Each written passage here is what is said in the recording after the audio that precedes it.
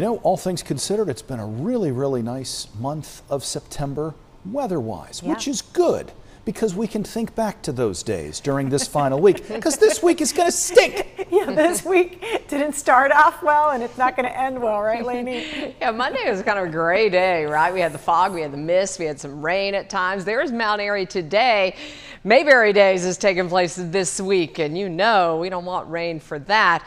Right now, we do have wet weather in the forecast, and right now we're thinking the main day that's impacted is Friday with that tropical system, but that can change and will likely change. Also coming up on Saturday, that Alzheimer's walk that is in Alamance County in Burlington. Right now, we do have clouds, muggy conditions, and a chance for some wet weather. In fact, every day this week, there's an opportunity for showers and/or thunderstorms. We've got a risk for severe weather tomorrow. We talked about that at the top of the newscast. We're also watching that weather system down to the south that will likely become Tropical Storm Helene and then maybe Hurricane Helene before making landfall. Right now, temperatures are down. You would think it'd be cool, but it's not, because dew points are very close to current temperatures, so it is really humid across the area. We're going to have fog, we're going to have mist that will continue.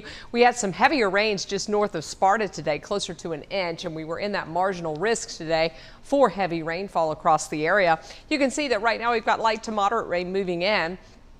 Down around High Rock Lake, you got a few sprinkles. You go over 85, you work your way north toward 40 in Moxville, and you do have at least some light rain pushing in. Now we've got some scattered light rain showers over Wilkes and Surrey County as well. I do think we'll see some occasional showers overnight and early tomorrow morning. Might even have a rumble of thunder. Morning temperatures are going to be in the mid to upper 60s. And then tomorrow afternoon, we have a better chance of seeing some thunderstorms develop, which could be severe. Damaging wind, large hail, heavy rain threats coming from those. That excessive rainfall area expands east all the way to Raleigh, and the severe thunderstorm zone, which is also marginal, kind of a low threat, but still exists, down to Charlotte, Columbia, Triad, and that is that threat for damaging wind and large hail. That's because the front that has kind of sat over us is going to slowly work its way away into the north and to the east. So that'll get us into this real unstable air, at least for the next couple of days. That front is moving real slowly to the west, and that's going to have an impact too when we start to factor in that tropical system coming in from the south with the approach of that front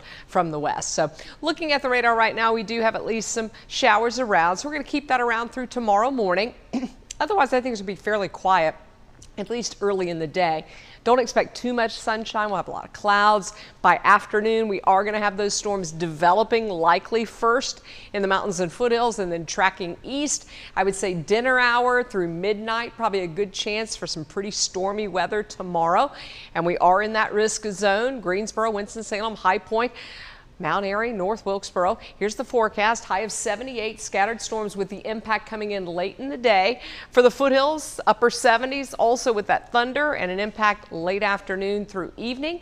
For the mountains, it starts a little bit sooner after lunchtime, continues through early evening before it gets a little bit quieter.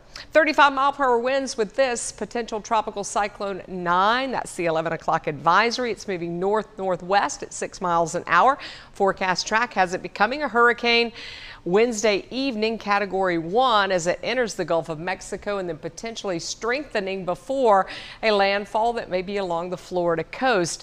And of course, we're going to be factoring in that front that's going to be moving in from the west with that. So on the current track, it looks like we start to get rain late Thursday into Friday, perhaps lingering into Saturday. This is likely going to be changed a good bit as we move forward, folks, but we'll encourage you to stay tuned here and we will keep you up to date with the very latest.